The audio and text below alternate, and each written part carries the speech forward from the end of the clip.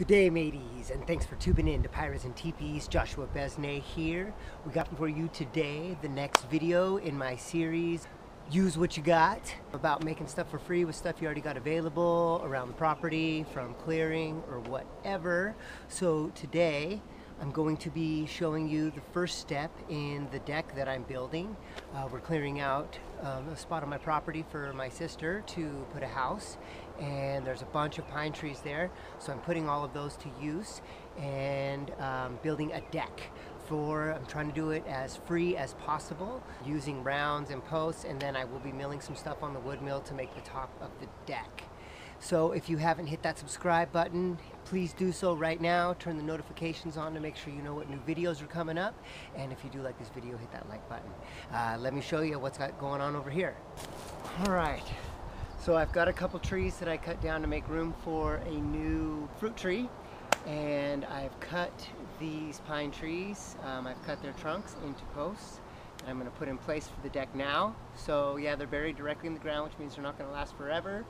I might eventually cut the bottoms off one at a time and pour a concrete footing, or just wait till they rot out and then replace it with a new deck, because I'm not sure how long this is going to last, and I think if I was going to build a permanent deck, I'd want to use all redwood. But I got to use what I got, so here we go.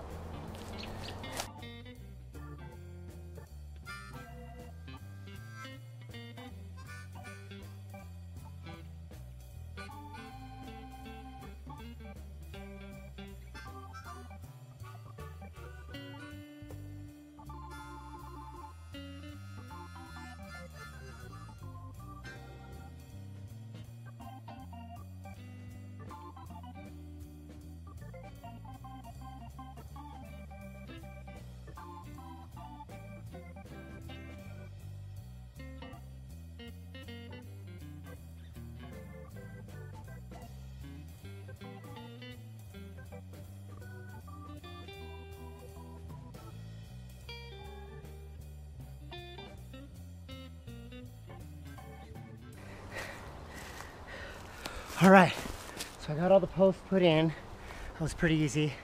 Now it's the fun part. We're gonna level and mark where it's level from the first entry place, because the cross beam's about the same size. You'll see later on when we put the flooring on why, if things are not quite perfect now, we're gonna compensate for that later, because we are aware that it's not gonna be perfect because we're just building with rounds here. For now, we're just gonna level mark it and then chainsaw them off.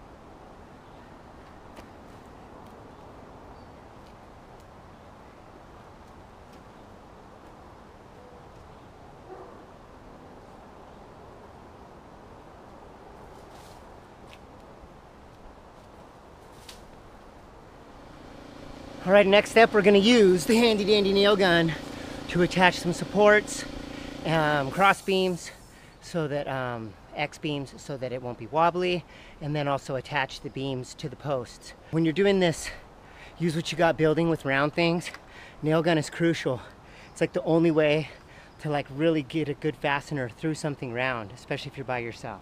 So this is the huge part of what works for me is the nail gun. So I'm gonna put some cross beams on here. It's gonna be kind of cool the way I do it. I'm just using boughs from the tree, as well as and I gotta do some fastening. So enjoy.